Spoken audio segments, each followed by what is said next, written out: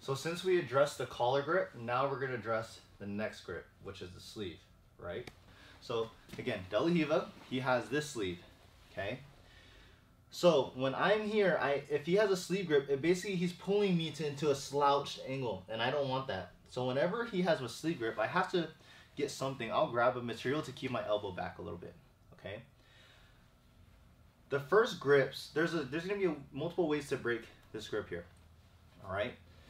The first one I think is pretty easy, is that you pull it out and you get a C grip around the pinky side, okay? And then now I can close, pull, and like pop here, okay? That's I think should be your first attempt, because it's easy. Just pull back, take out the slack, and boom. And you just be patient here, okay? That's the first one. You retract, get inside, and pop, okay? The next one, I'm gonna pull my arm to me, grab a cross sleeve grip. Again, pull my arm to me, grab something here, cross sleeve, and now look, I can pull his sleeve to me and then push, right? And then now I can get the dominant sleeve control here if you do decide to pass with the sleeve, okay? So first one, boom. Second one, I'll pull to me, cross sleeve, and back. And then pull sleeve back up, and you can get a better grip control, okay? The third one, all right, which kind of can go with the first one as well, all right, is you can just swim your hand here, right? Grab again. I call it the Mr. Miyagi. Mr. Miyagi is my way of breaking grips. So I'll swim in, and I'll try to go all the way around to here. I can even go over the wrist here. Boom. But I personally feel if you spin, you have to go in first, towards the thumb. And then now it forces like a wrist lock here, okay? So again, let's go over the three, okay? First one, you can retract your arm.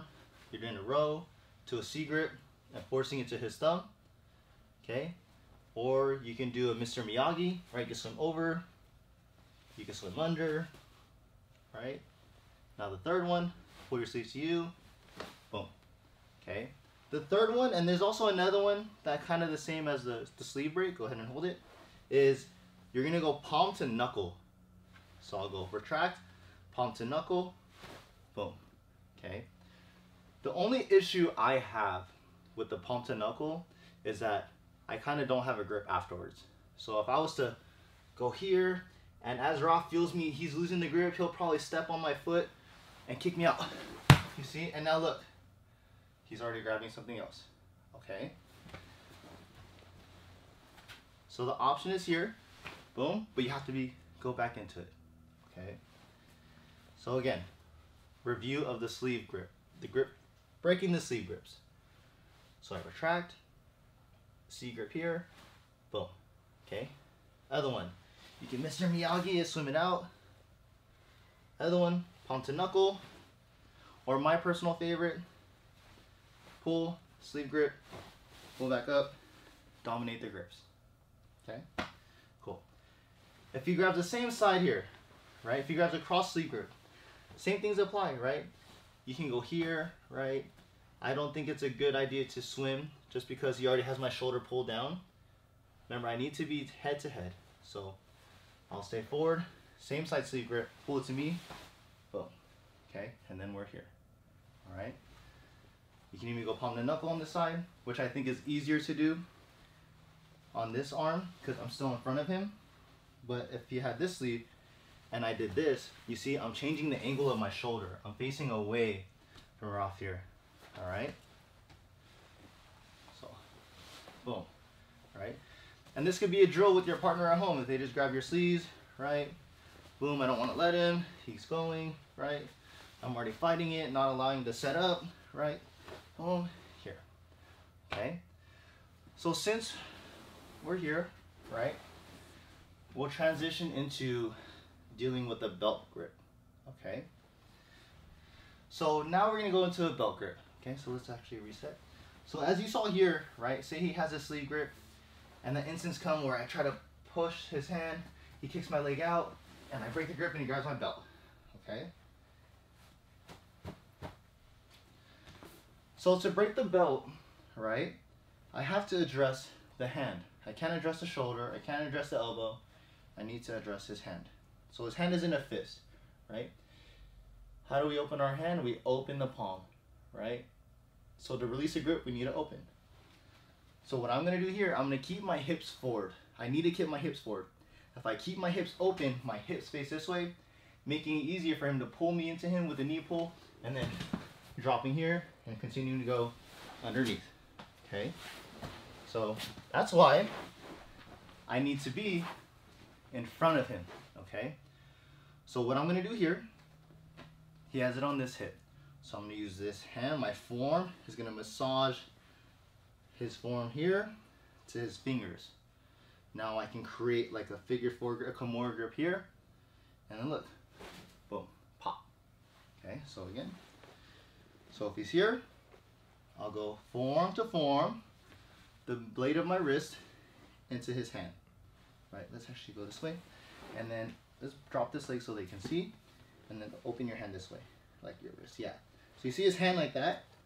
I need to do this to create a flat surface for it to be released, okay? So that's why my forearm is going along his forearm, not my whole forearm. If I go my whole forearm, look at my posture. What is it? Slouched, right? Look, boom. Okay, so I go, my feet is active, forearm, opening up his hand, I can create a grip, like a Kimura grip, and you can even grab the sleeve, and look, fix your back, boom, now I'm tall, okay, one time this side, right, if he has that sleeve grip, or excuse me, his collar grip, belt grip, you say every grip but the grip he's doing. So again, so we'll go here, right, this side, I don't go here, this isn't strong, right, I can try, I'll try it and you can see it, it won't go. Even if I go all the way, that means I'm leaning back now. I stay squared. Inside, right, this other hand can maintain a pant grip to control his leg, and then once I feel my thumb and stuff is in this area here, that's when I can then open up his hand. See, it goes like this, right? So one more time, boom, fix my back here, okay? So as I was explaining the position to you guys, my back was rounded, and with that my back was really tired staying there. So by me staying like this, it's exhausting. You have to find your positioning to where you can break grips, all right? So real quick, let's go over the sleeve to the belt. All right, so sleeve grip, you can, boom, Mr. Miyagi it, palm to knuckle it, sleeve control, here. Same thing here. Sometimes you can like, whap, and break it out, but that doesn't help. And then look, here, okay? Or I can just constantly swim it inside. He grabs the belt, forearm, figure four, Kimura grip, boom. And then we have control. Okay, that's for sleeve and belt.